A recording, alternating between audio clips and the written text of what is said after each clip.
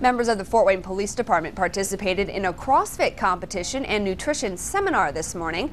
A CrossFit-style workout is interval-based strength training. In their line of work, officers say it's important to train this way to simulate real-life scenarios. If we do get in a foot chase, or if we do have a physical altercation with another person, this is going to help us survive those incidents much more effectively.